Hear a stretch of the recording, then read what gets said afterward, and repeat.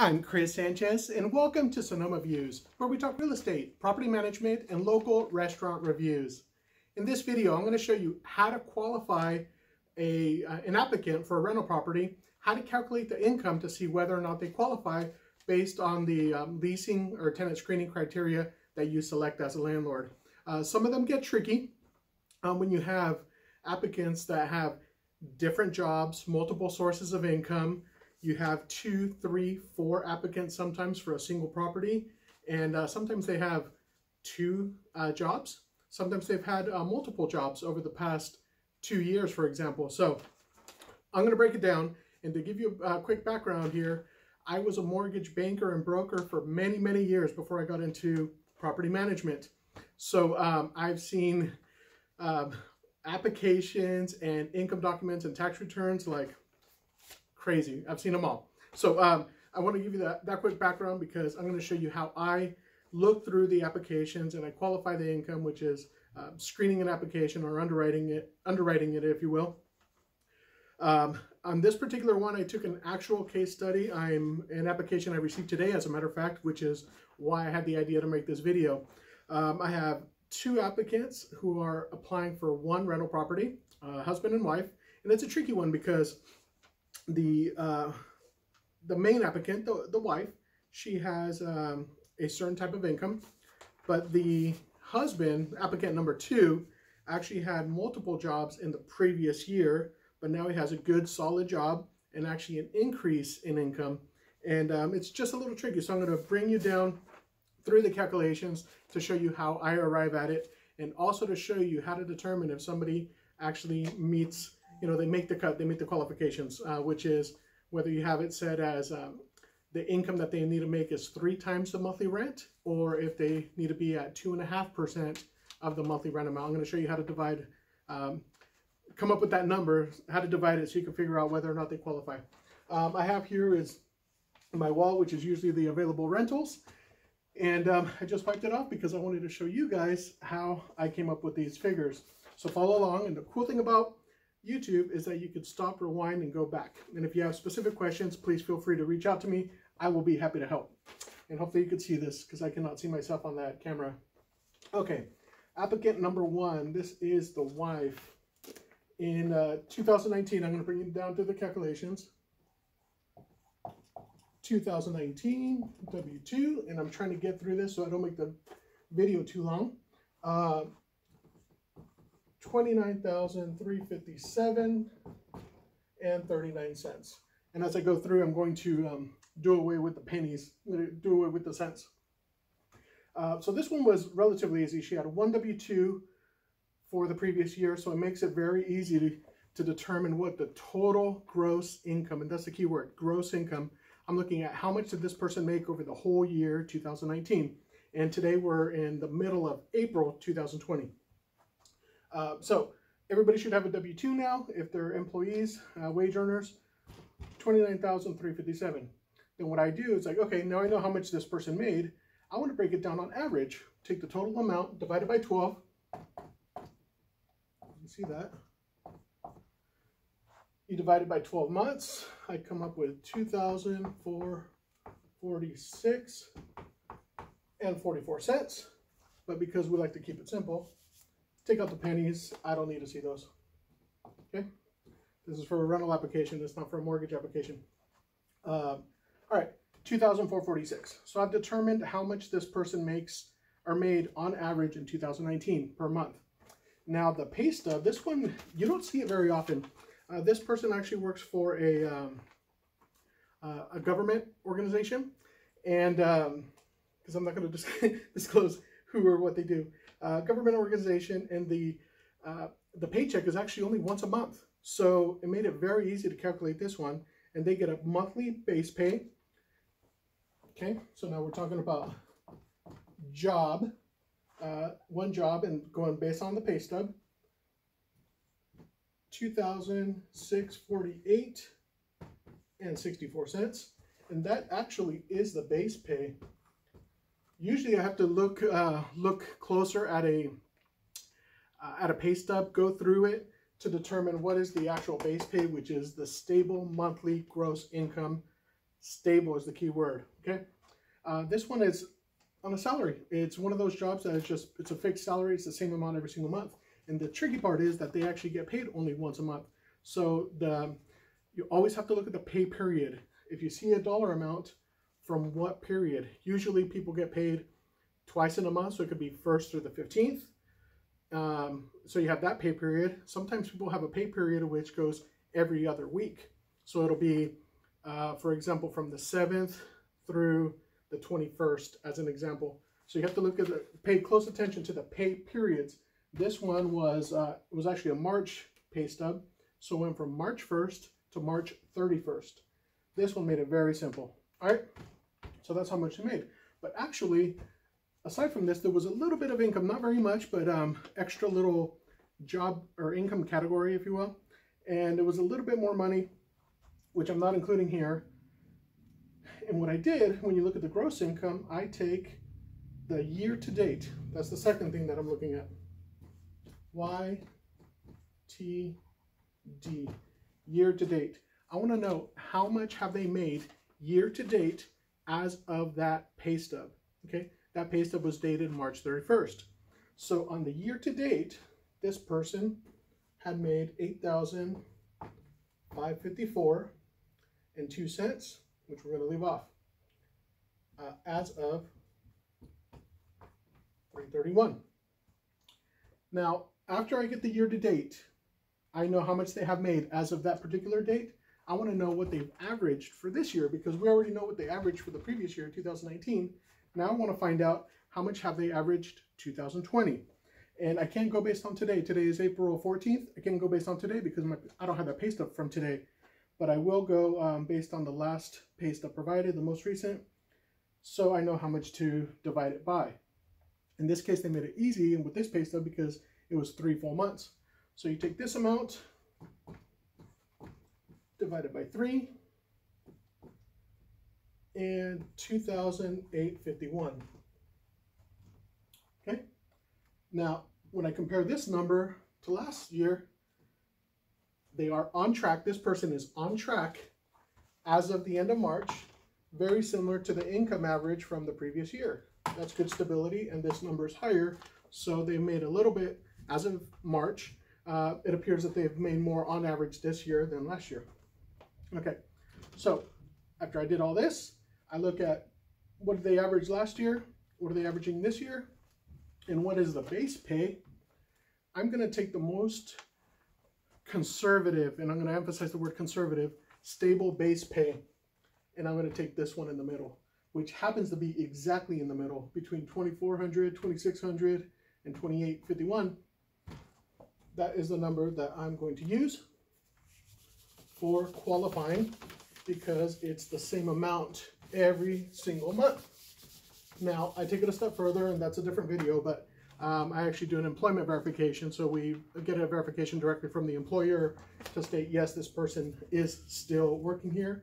And this is even so much more important, guys, because we're in middle of April 2020, coronavirus, jobs are uncertain. We need to find out if they are still currently employed. And then the second thing, what is the likelihood of the continued employment moving forward? It's a government agency. Are they on temporarily laid off, furlough? Do they expect to return? I want to know that because this is how much they made as of March. This does not include April income yet. So something to be cautious, something to look for. But for this exercise, that's the amount I'm going to use. 2648. We drop off the pennies. 2,648 for applicant 1. 2,648. Okay. Application number 2. Applicant number 2. This one is a little bit trickier. Okay. This guy, the husband, he's doing good. He's advancing in his career, in his profession. Last year, 2019, it was tricky. And hopefully you can see this, and this way I'm narrating it in case these numbers come out a little small. Last year, he had 3 W-2s, which is why I asked for W-2s. And there's other reasons as well, but that's another video.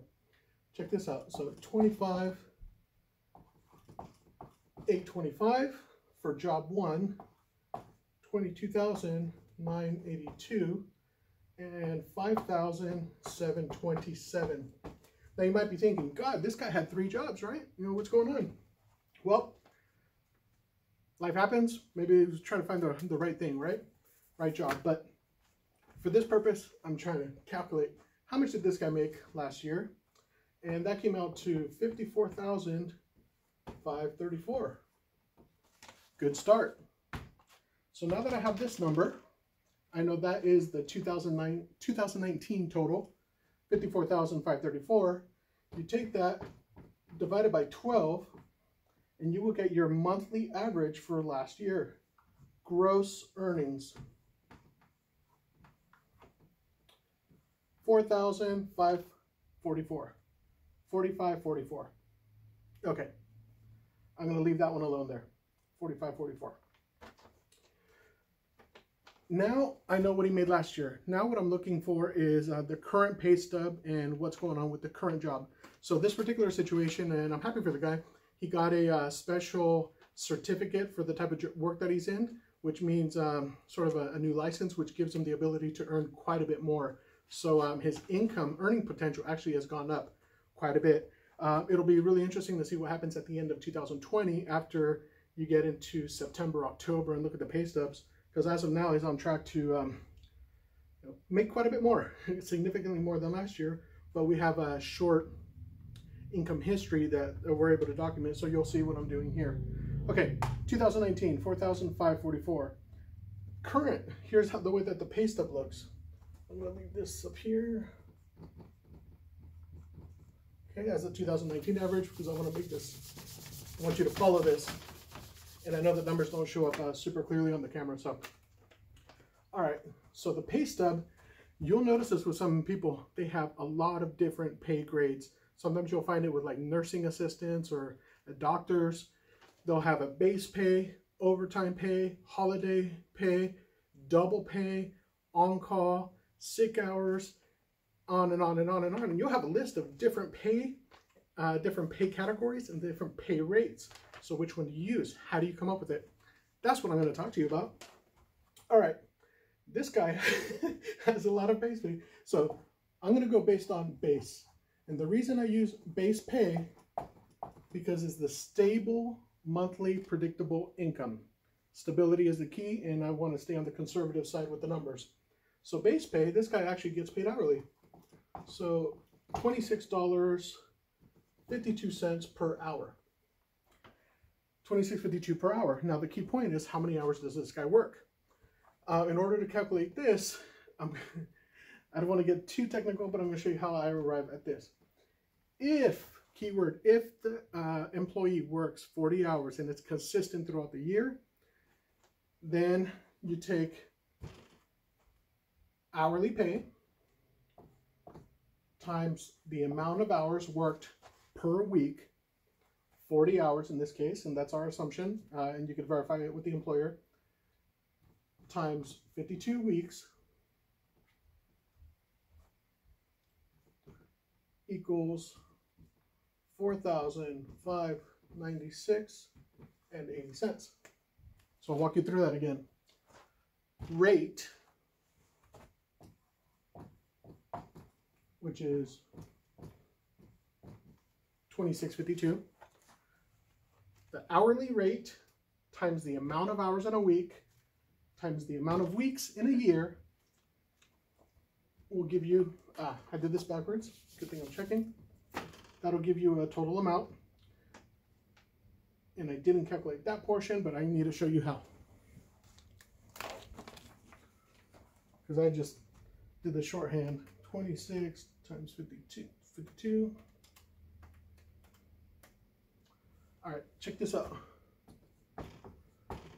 55,161 and 60 cents. So that's how you get the total amount for the year. Rate times 40 times 52 equals this amount. Once you get this amount, that's the total amount over a 52-week year. Divide that baby by 12 months. And that gives you your $4,596.80. Last time, this is a tricky one. Hourly rate times the amount of hours in a week times 52, which is 52 weeks in a year, divided by 12. So that'll give you your annual total divided by 12 months. Here's your average, okay? Base pay, $4,596. 2019, base 4,596. Done. Rewind if you need to.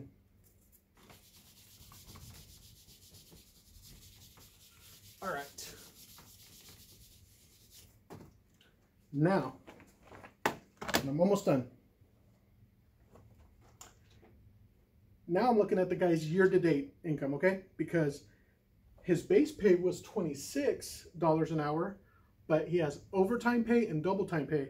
And actually, out of this pay period, which was 2 weeks, he had about 80 hours of work, but an extra 30 hours of overtime, which is significantly more than the base pay. He's like, his paycheck was double than what it should be. And because of that, I want to find out, what is this guy averaging? Once you tally up all the different pays, the gross pay, it's interesting. Year to date, YTD, $23,543. As of, you need to know the date, 3/21/2020. And pay attention. That's how much he has made as of March 21st.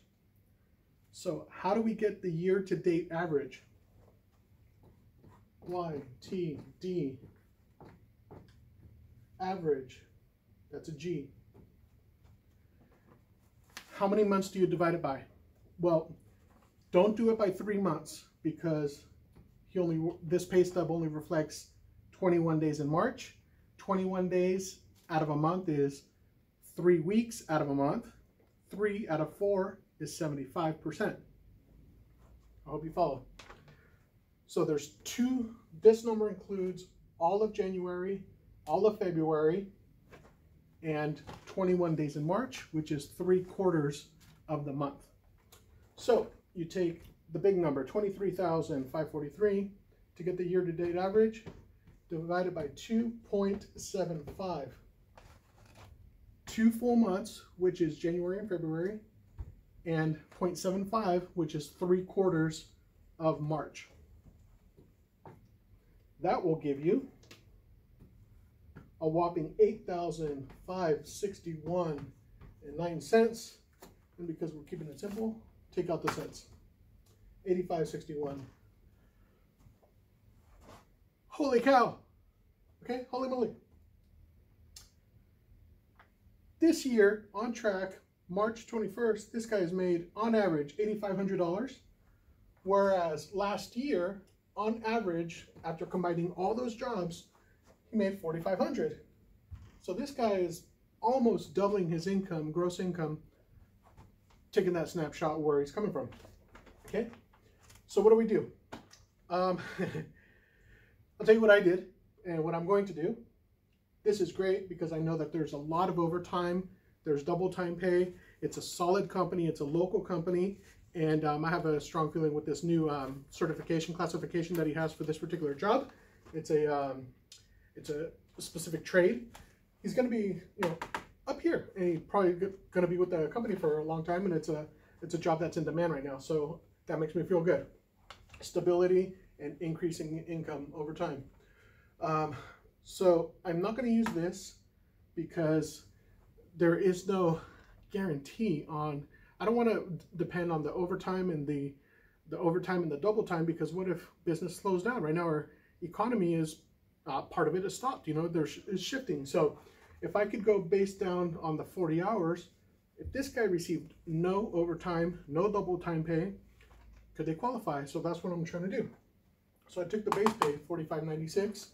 This makes me feel good, but it includes all that overtime pay, which is, it just makes the number look a whole lot bigger. And this particular applicant has only been with this job since like September, October. So I have a short period in 2019, which was one of those W-2s, to show consistency making this. Now at the end of 2019, it'll show a really good track record as far as the consistency on how much he has been making, how many hours of double time, overtime has been going, because I'll be able to average it out over more months than just 2.75.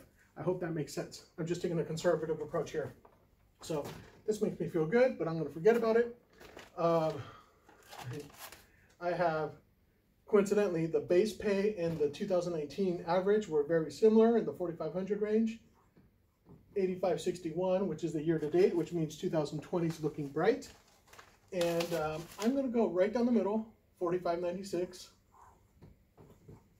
taking the average or the base pay based on hourly, assuming this guy actually does work 40 hours minimum every week. He should be fine. It'll be making 45, almost 4,600 plus. So I'm taking a conservative approach. All right. So now we're going to put these two together and wrap it all up. Let me make sure I'm still recording. And we're good. This is a long video. It's 21 minutes. But it's really good education if you're following along. Okay. Applicant 1 made $2,648. Simple numbers. Applicant 2, $4,596. Add those two babies together, which is the qualifying income that I'm using for each one of them. How much did we have? $7,244. So that's my qualifying income. Okay. Applicant 1 plus applicant 2 equals this amount, because I'm going to go combined gross income. Now, how do we arrive? Do they qualify for this rental? Well, let's assume that the rental property is $2,500. Okay, I'm going to put this aside. Okay.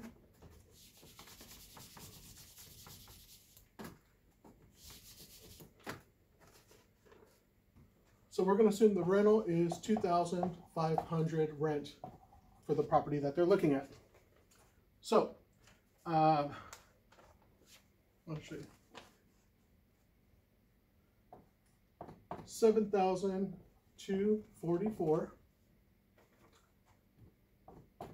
gross monthly income combined, divided by the rent income, will give you 2.89. If you want to round up, we'll call it 2.9.